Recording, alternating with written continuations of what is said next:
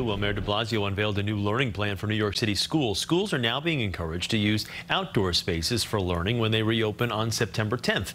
Mayor de Blasio and schools chancellor Richard Carranza announced this morning that principals can set up classes in schoolyards and can request additional space from the city. Department of Education is going to work with principals to open up more space if that's what they want, if that's what they think will work for their school community.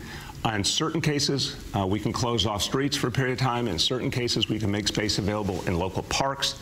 Not only do we know that the virus spreads less easily outdoors, but we know our students need time to run and play and explore and create. The mayor says priority for outdoor learning will be given to the 27 neighborhoods hardest hit by COVID-19. We'll have much more on the latest plan coming up tonight on CBS 2 News beginning at 5 o'clock.